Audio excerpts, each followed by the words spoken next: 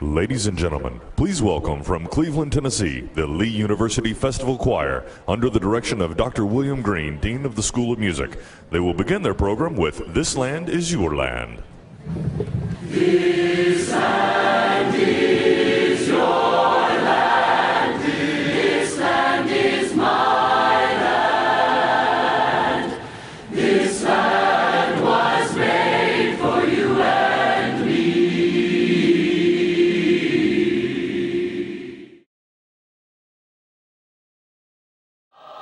Choir members at Lee University performed as they welcomed Senator Lamar Alexander to their school. Little did they know about the big announcement that was coming. The Lee University Choir will be singing at the inauguration of the President of the United States. He said, you might need 24 hours to think this over before you answer me. I said, Senator, I don't need 24 hours. The answer is yes, of course we'll provide a choir. This land is your land, this land is my land, from California to the New York Island. This land is free. Good. Next one. This land is your no breath.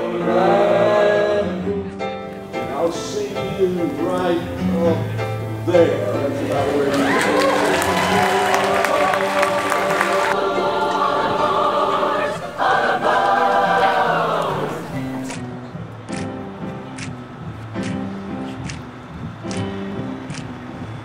Pardon me, boys, at the Chattanooga choo-choo. Yes, yes, track 29. Well, can you give me a shine, a shine, a shine?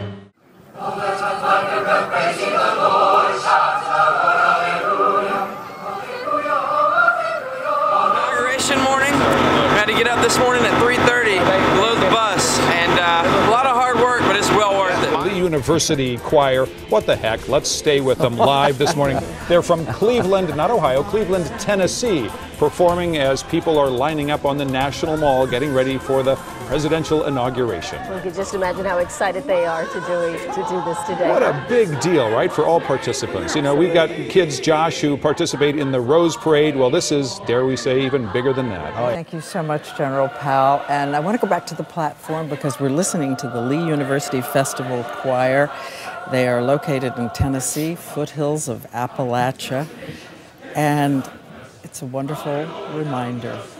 All of the people who come, all of the people who practice, all of the people who care on this inauguration morning. Well, it's good to know that Republicans and Democrats coming together today for the ceremonies and, of course, the parade coming up as we see that lovely choir again.